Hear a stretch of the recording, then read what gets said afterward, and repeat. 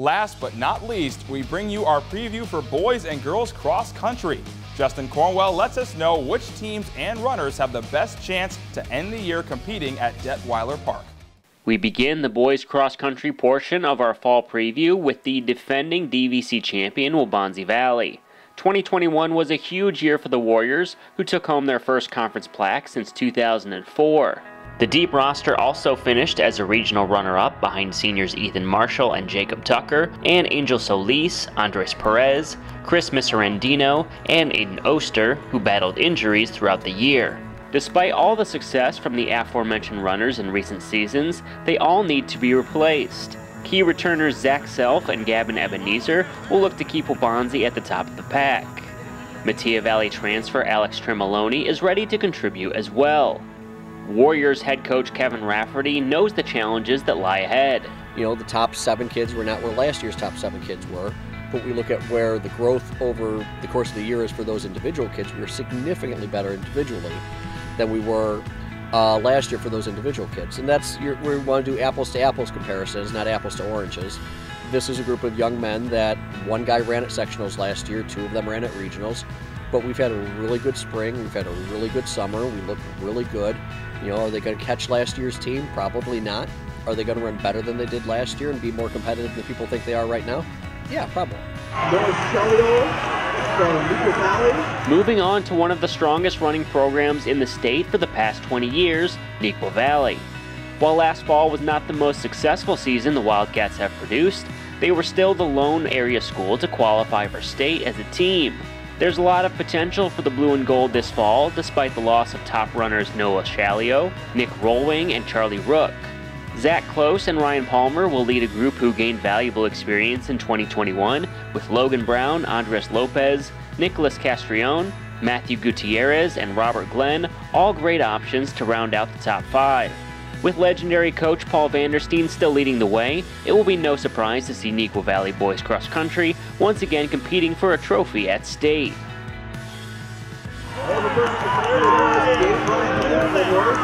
Our next program has also produced very strong teams in recent years. That would be the Naperville North Huskies. The blue and orange was home to the area's lone all-state runner last fall in senior Gabe Bryan. Fellow seniors Harrison Belke, Peter Harrison, and Chris King have also moved on due to graduation. That leaves returning varsity members Luke Donaldson, Gabe Russell, and Chris Corcoran to lead the way for a new pack of dogs in 2022. Naperville Central, the crosstown rivals of the Huskies, will also be featuring a mostly new-look varsity squad this season. Nicholas Keating and Owen Foster have graduated, along with Paul Villasenor. However, there is plenty of talent coming back in the likes of Luke Noren, Thomas Mask, and Luke Flessner. The Redhawks have a new head coach this season with former assistant Grant McGans now leading the program. He will be tasked with combining his experienced runners with some new standouts ready to make the leap onto varsity. Metea Valley did not have a season to write home about last fall, but it was a very young varsity roster. Despite losing Benjamin Lasma and Harishan Musanuri to graduation, the Mustangs should be returning 5 runners from 2021. In addition to top performers Nathan Baer and Ramiz Abrar, Austin Brown, Zach Johnson, and Rohan Aleti are also back. Even better news for the black and gold is that all 5 returnees will still be underclassmen, providing more chances for growth in future seasons as well. We conclude boys cross country with the 2021 ESCC champions from Bennett Academy. The Red Wings also qualified for sectionals as a team last fall. A trio of strong runners were lost to graduation in Dominic Ulmer, Sean Kingston, and Grant Ross. But this was a very young group a year ago, and hopes are high for BA with such a strong squad coming back. Charlie Phelan, Aiden Hewlett, Ryan Amidi, and Finn Richards all return, and just like Metea Valley, all will still be underclassmen. The boys from Bennett Academy are well equipped to bring home another ESCC crown and compete for an extended run in postseason races.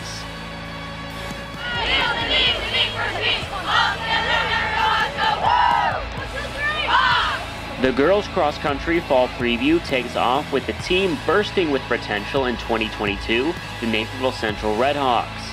After finishing in 6th place at state, the program's best finish since the early 90s, All 7 top varsity runners are back this fall. Leading the way is the talented trio of Liv Phillips, Kate Tooting, and Ava Hendren.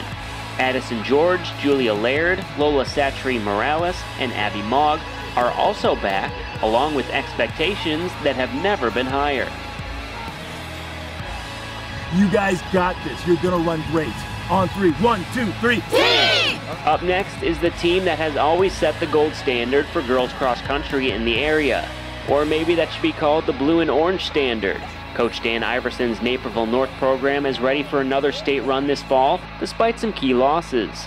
All-state runner Lucy Westlake and fellow senior Sophie Golubish both graduated, but the Huskies are always ready to reload. Emma Barris, Julie Pio, Annika Levisa, Logan Brennan, Marissa Magana, and Nora Hess are ready for the spotlight. It's not often that a 7th place finish at state is considered a down year, but after 4 consecutive state championships from 2016 through 2019, this North team is ready to get back to competing for state trophies in 2022. Let's shift over to the lone team representing the ESCC, Bennett Academy. The 2019 2A state champions had a lot of talent to replace last fall, as the team made the move up to Class 3A in 2021. The Red Wings are losing 2 more members of that 2019 championship roster after the graduation of Amelia Parisi and Mary Weber. This season, senior Louisa Diamond will serve as the unquestioned leader of the Red and Black. The ESCC runner-up, state qualifier, and lone remaining varsity performer from the championship team will get help from underclassmen like Grace Andringa, Delilah Hellenhaus, Anelia Gaudio, and Therese Tully. 2021 was only the 3rd season since 1993 that the Red Wings did not win the ESCC title, narrowly finishing in 2nd to Nazareth. The Red Wings are eager to soar back to the top of the conference and get back to state contender status this fall. Metea Valley will certainly miss the dynamic duo of Sarah Maggio and Keely Bear as the 2022 season gets underway. The two helped the Mustangs to team sectional qualification and qualified for state as individuals in their final year wearing black and gold. Making matters more challenging, Elena Lehner and Alina Rachupkina, who both finished in the top 50 at regionals, have graduated as well. The Metea coaching staff hopes to continue the development of promising returners Camilla Baker, Maya Hall, Zoe Kirkman, and Taylor Posas-Bell this fall. No local cross-country team, regardless of gender, was less experienced than the 2021 Waubonsie Valley girls cross-country runners. While that created some tough sledding a year ago, it also provides plenty of opportunity for major strides forward this season. Lily Bayback returns for her sophomore campaign after being the Warriors' lone state qualifier as a freshman. Waubonsie only lost 1 senior to graduation in Jackson Dowell. That means that Carmen Solis, Lindsay Matthews, Greta Salmon, and Iman Ali will be back with nowhere to go but up. Neuqua Valley rounds out this portion of the girls cross country preview as the Wildcats will try to turn around their fortunes on the trails this fall. Sectional qualifier Ashley Robinson and fellow graduates Alyssa Mead and Ava Valenti have all moved on, leaving a young returning core. Gretchen Leland is back for her senior season, while the other 3 varsity returnees are all sophomores.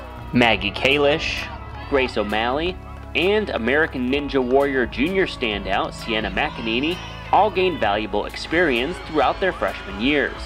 For a program like Neuqua Valley, it would be no surprise to see a big leap from the returning runners combined with some promising new additions, leading to a push to the top of the DVC standings.